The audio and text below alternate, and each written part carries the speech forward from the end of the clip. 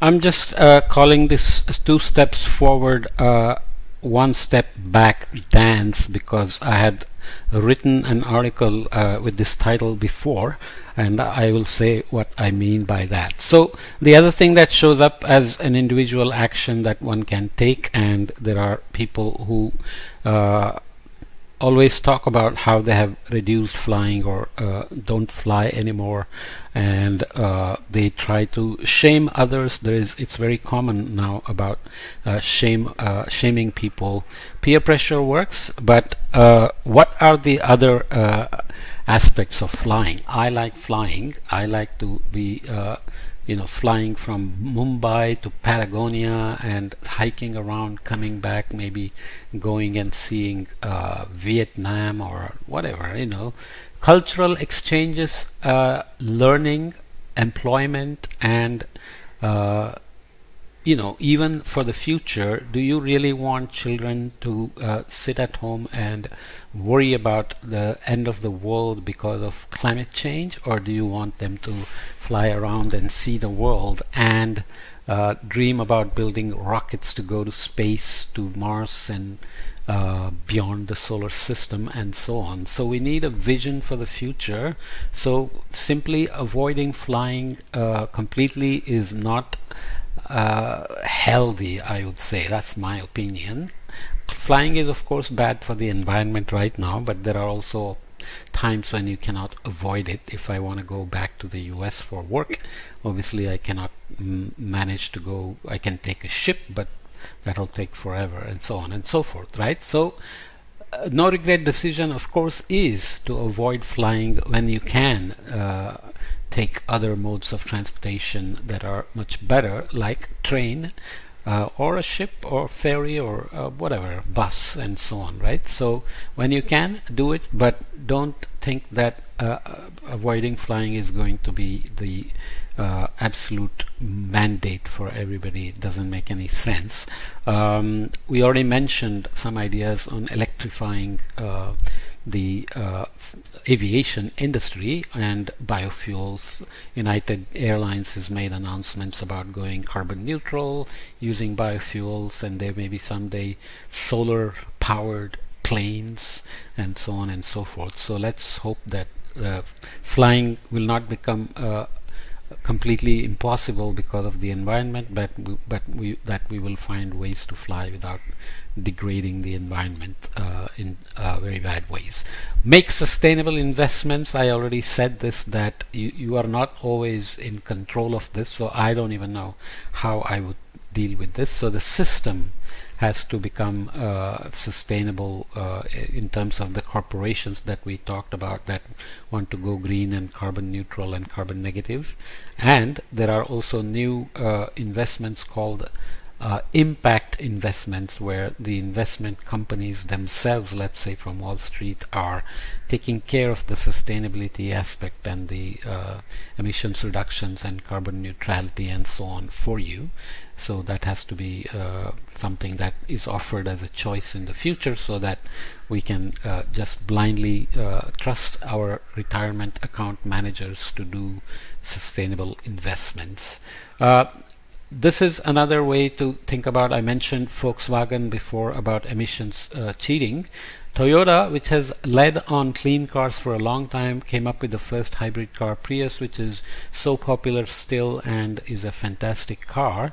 And it bet big on hydrogen fuel cell cars, and it's not worked out so well. But government subsidies are going very heavily towards electric vehicles, and Toyota is actively fighting against electric vehicles and so on. So the auto giant bet on hydrogen power, but as the world moves towards electric, the company is fighting climate regulations in an apparent effort to buy time. So corporate profit motive can come in the way of all the good intentions. There are many such examples in the geopolitical arena as well. So this is an article from Washington Post that talks about Germany portraying itself as a climate leader, but it's still raising villages for coal mines. So there is a nice long table of when the countries will phase out their last coal plant. So even the most progressive countries like Sweden, Denmark, Norway have coal plants that will run for a decade or two or even three before they completely phase out coal. And US, which has reduced its carbon emissions by moving to natural gas because it found a massive source on its land, exports coal. Australia exports coal. China and India have to import coal because they often don't even have the freedom of buying fossil fuel from Iran, because Iran is under sanction from the nuclear countries. Why? Because they don't want Iran to have nuclear weapons. So how did they decide Iran shouldn't have, even though they have? Because Iran is considered a bad country by some standards that the world community decides upon. So these are kind of complicated issues. Get on your bike, but again, coming back to no regret decisions, get on your bike, but be careful about safety, bike lanes, facilities to park your bike, the time it takes to take a bike versus driving, the pollution you have to breathe along the way, and protect our forests and plant more trees. There are, as I mentioned before, controversies about planting trees. It's not, if it's a zero-sum game where either you can plant a tree or you can do solar farms, then how do you choose? Plants do sequester carbon, but they can burn up in wildfires and release all that carbon back, and they do require resources like water. So where you plant what matters as well. And make your voice heard. This is another no regret decision that I already mentioned. Peer pressure does work. For example, smoking has now become a stigma, and you can ban smoking pretty much anywhere, including in buildings, in your own apartments. You can be disallowed to smoke in restaurants, in a whole towns. Smoking outside can become banned, prohibited now, and so on. So polluting maybe someday will become banned or a stigma as well. And there are human characteristics which are known. So US Army nurses in 1947, shifting social norms have driven the swift rise and demise of smoking in many places. So cultural memes, peer pressure, norms. So if you make a rule, human mind tends to internalize the norms and avoid punishments. For example, if it is a rule that you should stop at a red light, even if it's the middle of the night and nobody is around, most people would stop at the red light and wait for the green light, even though it's very safe to go. So that's kind of the internalization of the norms. As I said before, humans don't have a very good sense of how much wealth is enough. For many people, wealth relative to others is more important than absolute spending power. So they don't necessarily worry about how much money they have. They worry about who has more than them. Then it can become a very different ball game. Plus, even a car, which is just a convenience to go from one place to another, becomes a toy. And many people like Jerry Seinfeld, Jay Leno, Salman Khan, they love collecting cars. Many of them have hundreds of cars and motorbikes and so on and so forth.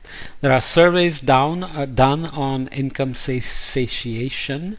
When do people think their income is enough? The satiation points across region, gender, and education.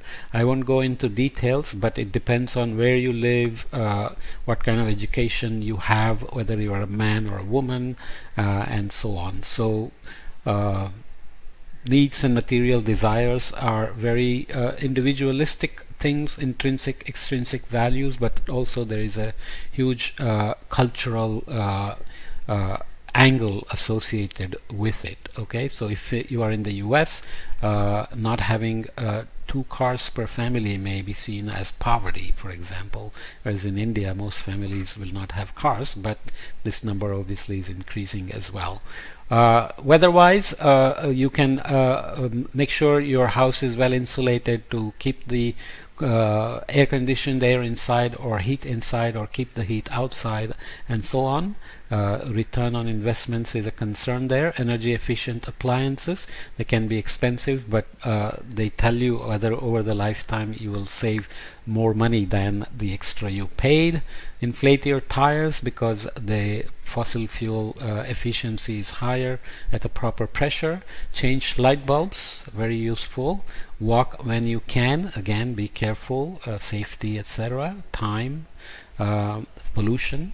Have fewer children, we already talked about this. It's the consumption and not just the number of children. So here, average per capita carbon emission in 2015, again, we already talked about it many times, so I'm not going to go more into it.